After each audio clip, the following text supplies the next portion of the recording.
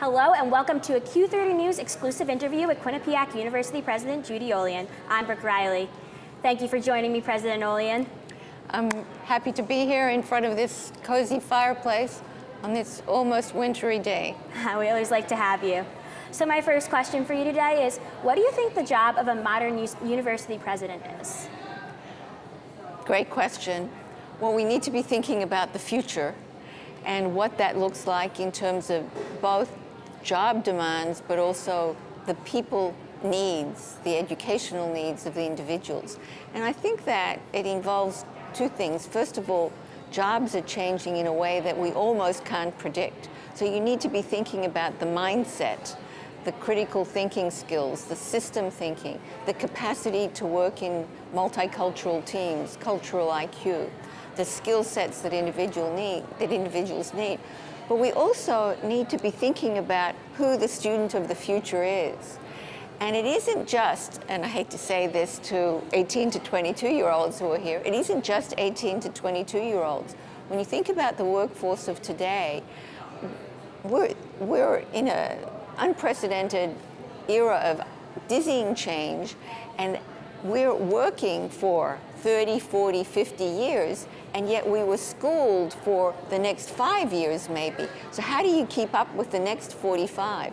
I was at a meeting yesterday where they were talking about welders who need to be coders because the jobs in manufacturing have become Industry 4.0 and very sophisticated. So as the university of the future, which of course is what we talk about at Quinnipiac, we need to be thinking about the skill set, but also the learners and how we meet with their needs. And it isn't just coming to campus. It's learning while you're cooking, learning while you're on the train, learning while you're in the car, learning while you're at work. And so it's the medium of delivery as much as it is the content. Awesome. So what are the university's strategies to fundraising so we can get all of this? Every university is looking to individuals to help run the economics of the university because it cannot be just from the tuition that students pay. First of all, it's too burdensome for students. And secondly, the university needs keep escalating in terms of faculty, in labs, in simulations, in technology, in facilities. So you have to make a very compelling case of need. Our donors have to believe in us, that they can trust us with their hard-earned dollars, that we will in fact make a difference, really move the needle towards the future with their hard-earned dollars. So it's the trust, but it's also the ideas of the future that will ignite their interest and their passion. So last May at your inauguration ceremony, you announced that Chairman of the Board of Trustees, William Weldon, donated $15 million to the university. What is that being used for now? A number of things. Part of it is the Weldon Chair, an Oxford program partnership, which is around rehabilitative medicine.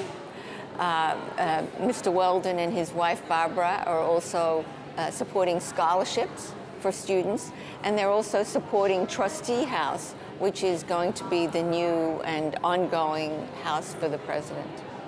And of course, as time goes on, their contributions will change to other priorities depending on the needs of the university and what their passions are. And so you mentioned the University of the Future before. I know that's the theme for the 5-year strategic plan that you're working on. How's that been going so far? When you develop a strategic plan, you think longer term. You don't think just about the immediacy of what's tomorrow.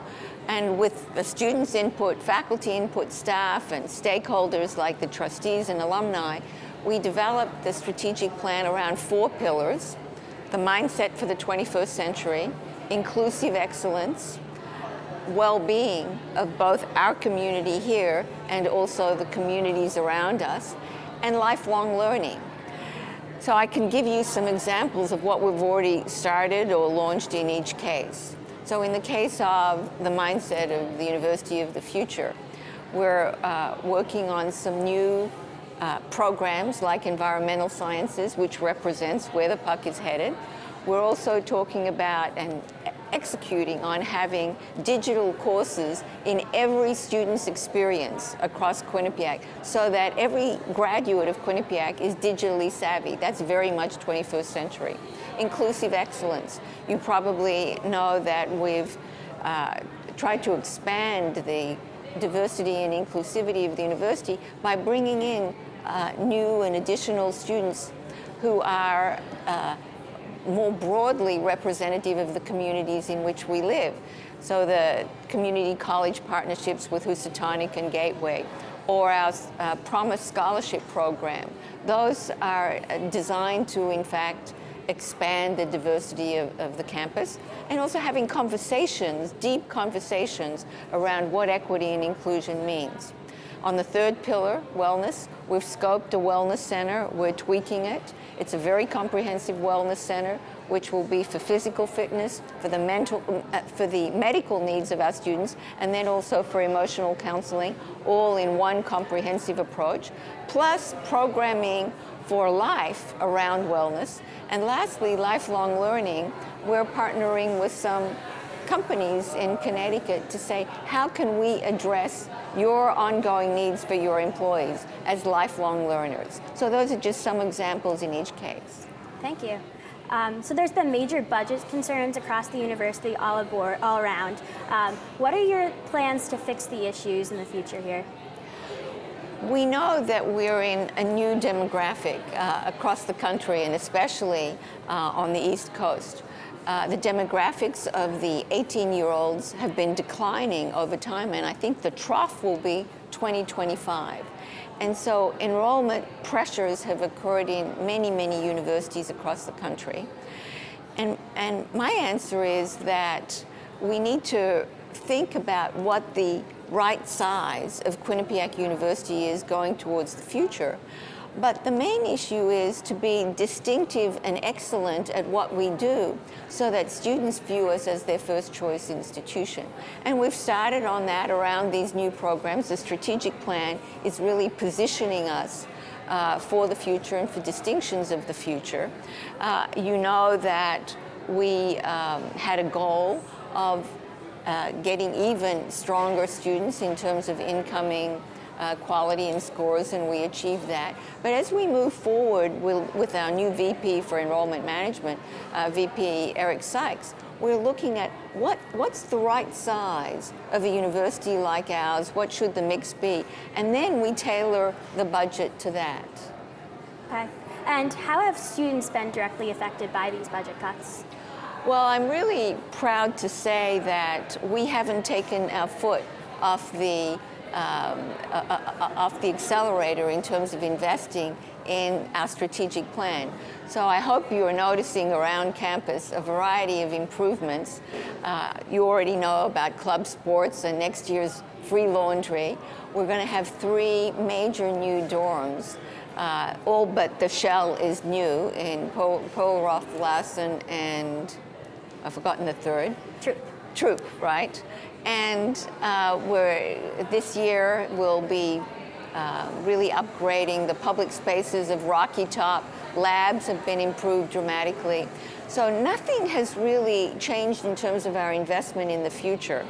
Obviously, with fewer students on campus, you have fewer sections and classes, so you can afford to have slightly fewer faculty teaching in those classes. And then we've asked every one of the schools to look at what they're doing and say, what is not essential for the future of the campus? What is not essential to be a university of the future? And in reality, not everything that we did 20 years ago, or even 10 years ago, represents the future. So this is a time that we can revisit and reassess what is critical to the future. Awesome.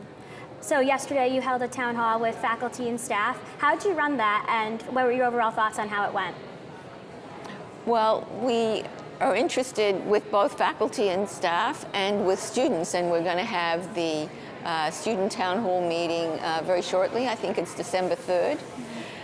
That we want to have an open conversation, and we don't go in with any agenda. We open the floor up to any questions that come up. And with the key members of the senior management team there, I think we can provide the best answers, the most knowledgeable answers to anything that comes up. So my view is lay it all out, open the kimono, and let's have an open discussion and be as constructive and productive as we can be. And sometimes some questions come up that you are surprised about. Sometimes it's an honest conversation about difficult issues, but that's exactly what should be happening, and I hope it happens with our students. So you held a student town hall last February, I believe it was. Is your plan to run it similar to how that one was? Well, I'd like to run it with the best advice from our students, but I don't have any preset agenda. Nothing is off the table. We are open to addressing any questions that come from the students. I don't necessarily have to have any prepared statements in advance. I'd like to maximize the time for however the students want to use it. And I really welcome the feedback and the candid feedback that comes from students. I want to hear, I want to listen, because some of our best ideas have come from these open discussions. Sometimes it's a little bit uncomfortable, but usually even that discomfort leads to some rethinking and some productive ideas. But I'd love it to be as open as possible. And speaking of openness, last semester when we met with you, you talked about being more transparent with faculty, staff, and students. How's that been going so far? Well, it's in the eye of the beholder. We're a lot more transparent about the direction of the institution with the strategic plan. I think that creates clarity. In addition, I think that there's more decentralization of how decisions are made, strategic decisions, budget decisions, to these schools and major units so that they're much more in control.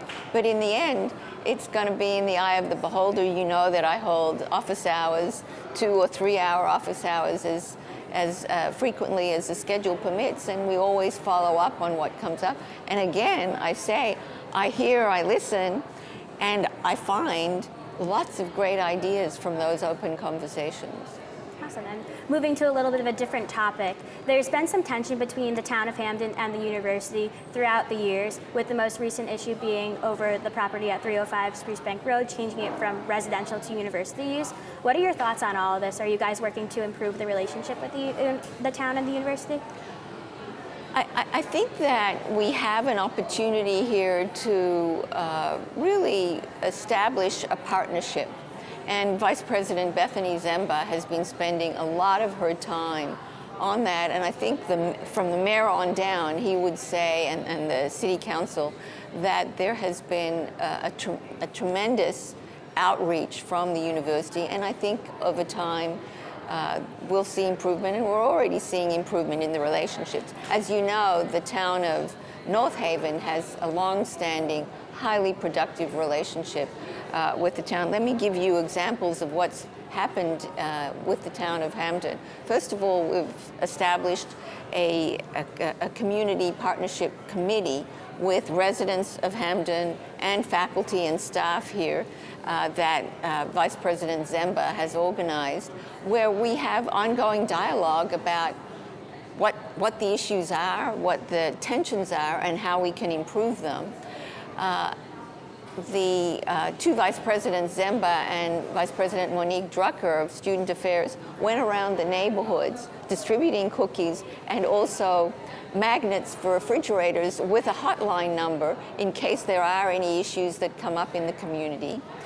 The students are doing, the students, faculty, and staff are engaged in many initiatives and partnerships with the community, from being involved in schools to the service day, to preparing tax returns. And we don't publicize that enough, so we're creating a website, which is a community website.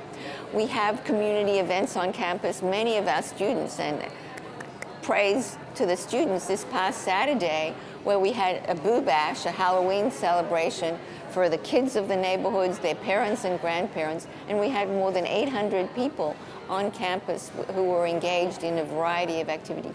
So this doesn't happen overnight, it's a process, but more and more I think the town is seeing outreach, and we're certainly keen to partner around the priorities of the township.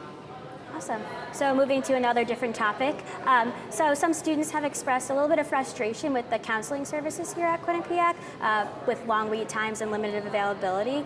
What are your thoughts on this? Is health and wellness a priority of the university right now? It's one of our most important priorities, and it's of great concern to us, the escalating demand for counseling services. And we've increased the number of counselors, and we continue to increase the number of counselors who are available. And of course, the wait times are shortened dramatically if there's an urgent case, because we triage cases immediately. We've seen a spike every year at the beginning of the year for need for those services, and certainly long wait times are not acceptable, and we just have to catch up on meeting those needs. And we've already hired some more, or created some more hours of counseling since the beginning of the year. And this year was much more than last year. Obviously, the investment in the Wellness Center will include a very important priority investment in spaces and services for counseling. But I also think that we have to create a healthy foundation for life.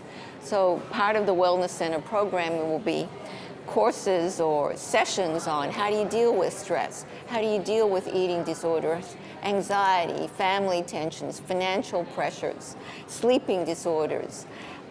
And so when you come out of Quinnipiac, you're not just cognitively prepared and career prepared, but you also have a healthy foundation for life and knowing how to cope with the inevitable challenges that occur. Awesome. So do you have any other plans for the university for next semester or the rest of this semester that we didn't already discuss yet? Well, we have a lot of plans on the academic front. Every one of our colleges and professional schools, and every one of our academic and administrative units is preparing a strategic plan. So you start with the overarching strategic plan and the 4 pillars, and every one of our units is saying, all right, what does it mean in our unit? How can we excel or distinguish ourselves? And so the strategic planning is occurring at the unit level. And on top of that, we're going to be really planning our enrollment outlook for next year with some new data, with our new vice president, and from that, the budget model and how we hire and grow and build will be determined. Great. Well, that's all the time that we have for today's interview. Thank you again for joining me, President Olian. Brooke, thank you so much, and I always enjoy being here. Thank you. Be sure to stay up to date with all of Q30's content at Q30TV.com and follow us on social media at Q30 Set Television. For everyone behind the scenes, I'm Brooke Riley. Good night.